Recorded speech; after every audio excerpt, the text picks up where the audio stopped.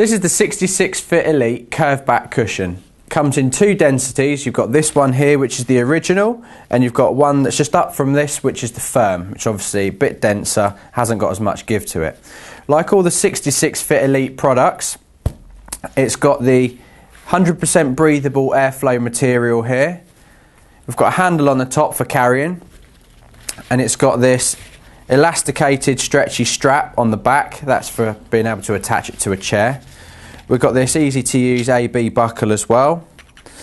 This strap is removable. You can see we've got the two eyelets that it passes through. You can just take that out if you don't want to use the strap. Now, the actual cushion itself is designed to be used with a number of chairs. You can see we've got an office chair here, so you can use it at work. You can use it at home on a firm kitchen chair. You can use it in your car. The strap has been designed with that in mind, so it is plenty long enough to go around the back of a car seat. The purpose of the cushion is to basically support your back, hence the name of the cushion, and to put you in a correct postural position so as you sit up nice and upright, and whatever chair you're sitting in, whether it be an office chair or in your car chair, you don't slouch forwards.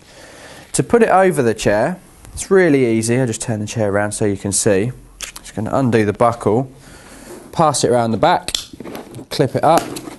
Now, the fitting guide are just guidelines, because obviously everybody's different. Some people are taller, some people are shorter, so you will need to play around with the positioning of the cushion.